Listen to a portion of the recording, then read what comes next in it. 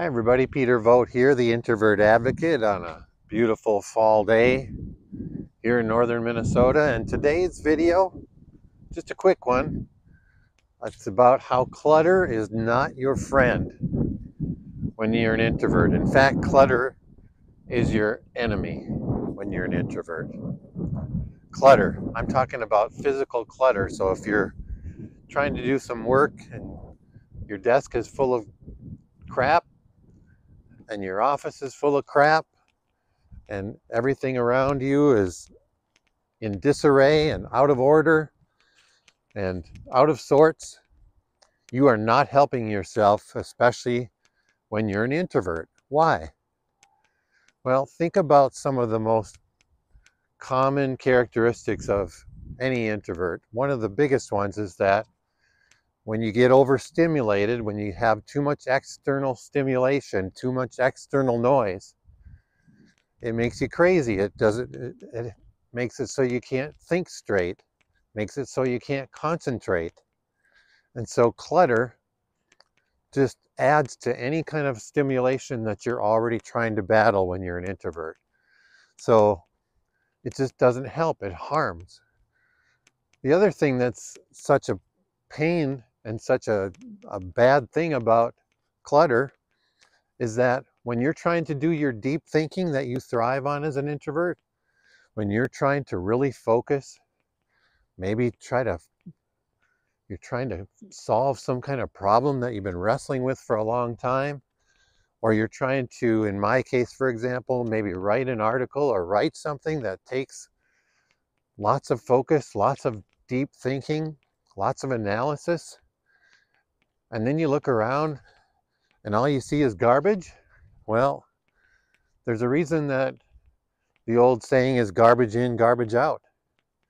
And when you're an introvert, once again, it just doesn't help you to have all that clutter around. So what do you do?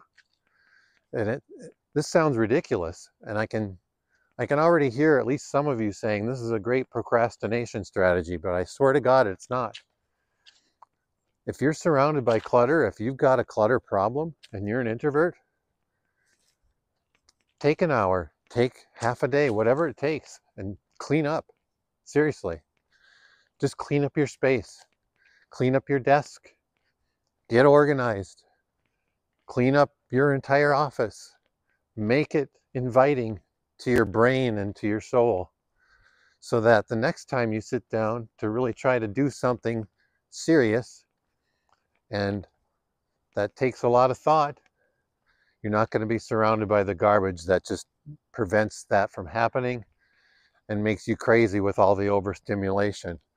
I'm telling you, cleaning up and decluttering your space when you're an introvert is one of the best investments you can make in terms of the time and energy you put into doing it.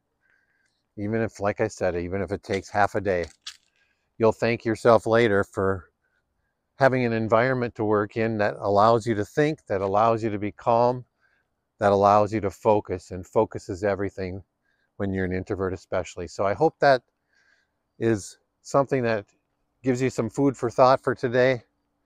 As always, thanks for watching this video and all the other ones I produce. If you like it, please share it with people in your life that you think might find it helpful as well. And as always, you can always subscribe to these videos on both Instagram and on YouTube. Thanks again for watching. I appreciate it. If you want to learn more about what I do with introverts and introversion, as always, just come visit me on my website at introvertinsights.com. Hope you're enjoying the day.